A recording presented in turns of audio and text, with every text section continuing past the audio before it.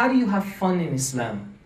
How do you have fun in our religion? The first principle, brothers and sisters, to know is that not only is it permissible to have fun, but it is wajib to have fun. It is wajib to have a good time. You are compelled to have leisure in your life. Because your leisure, when you do it and you do it with the right intentions, Allah Azza wa Jal rewards you for it. An example of this is the Rasul Sallallahu Alaihi Wasallam himself.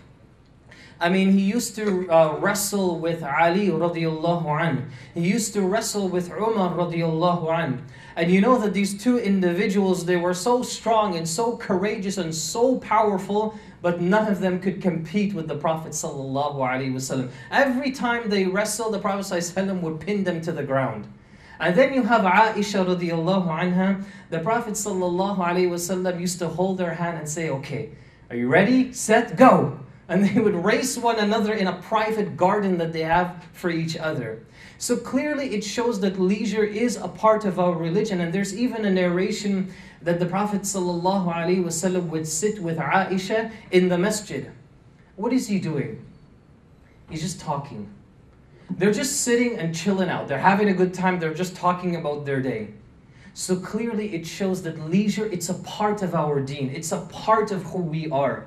It's a part of our religion. And so every single Muslim, let alone human being, you must have leisure as a part of your lifestyle. The problem is you just need to be constructive. You need to find something that's beneficial behind it.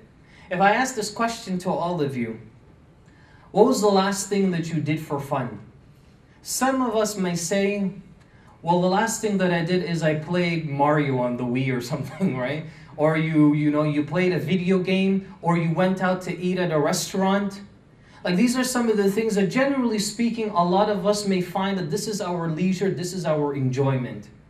I don't know personally how that is enjoyment. I don't know the wisdom behind it. What I can tell you is true enjoyment from the Sunnah is what you do when it comes, is how you interact with your brothers and sisters. So playing basketball with each other, finding a sport, going for a walk, going for a jog or a run or something. Coming together and interacting and doing something together as a community is the true leisure that Islam advocates, that Islam supports.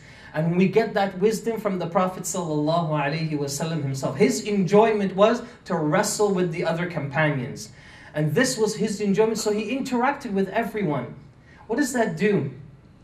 I guarantee you, inshallah, if you build a relationship like this, I guarantee you that two things will happen, at least, inshallah. Number one, you're going to love the people that you play that sport with, or you go out with and you climb a mountain or do an activity together. You're going to find that your love for that person is going to increase. How? Allahu A'lam. It's just one of those things that it's just the miracle of Allah Azza wa Jal, that if you do things together, Allah just puts love and embracement in the hearts of those individuals. Or the second thing will happen, that if this was the last time that you two see each other, so especially for the youth, you know all of your basketball buddies and your football buddies or soccer buddies that you have, that you go out to the masjid and you go out to the community center and you play ball with these guys.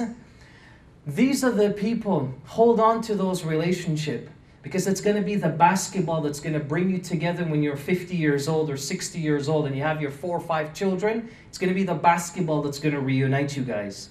It's going to be those times that you spent with each other, doing something together as a community is what's going to reunite you guys.